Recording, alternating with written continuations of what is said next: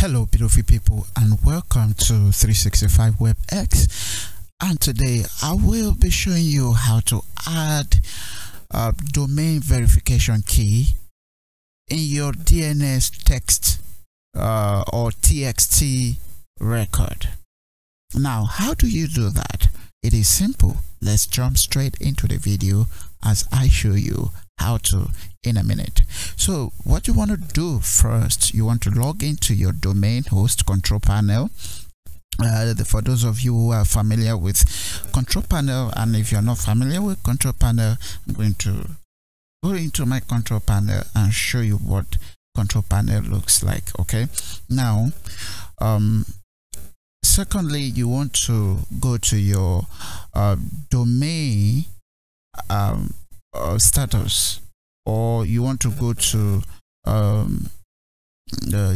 DNS management page and set everything up there. So I'm going to show you how to do it right now. Stay tuned. So what you want to do is, this is my cPanel. How you log into your cPanel is, of course, when you registered your domain and you bought hosting from your hosting company. Of course, they gave you a login. They sent you a login, so that login is what you're going to enter in your URL here. You can see mine is this, and cPanel, and then of course once you hit enter, it takes you to the registration page form, where you fill the form, your username and password, and then it brings you right here. So right here you can see I'm in my cPanel, and I'm going to come down here to search, this search box there, or bar, whatever you call it, and I'm going to type in zone, and then you can see the zone editor here. And what you want to do is click this one, then it's going to bring you in here. Okay, so here are the domains I have in here, and what you want to do is come down here where it says manage. I'm going to add my verification key to this domain, and I'm going to click on manage. And once I click on manage, okay, so I'm going to come down here and they create a record. Now I have the record here. Now I'm going to copy I'm going to go to Google search console and copy my TXT verification code. I've copied it to my clipboard. So you go to your Google console. For those of you who might be confused a bit, I have it right here. So I'm going to copy this.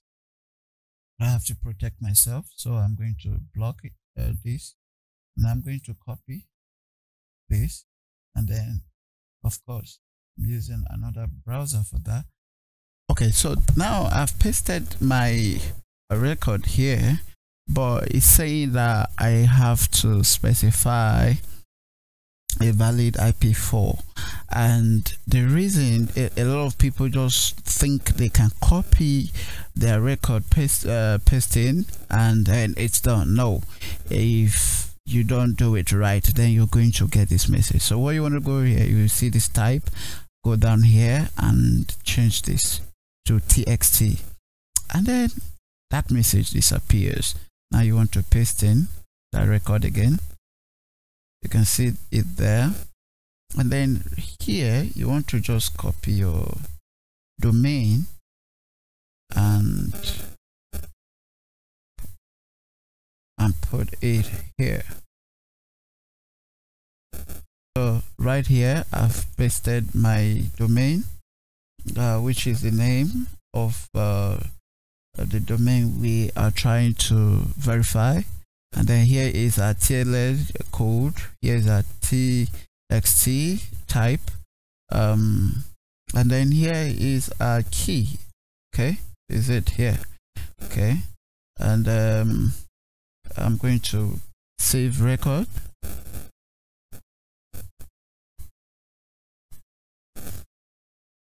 Okay, so you can see it right here. It says successful. We have successfully added our click verify and see what happens. Oh, good. Now we have successfully verified our domain. So I'm going to go to done.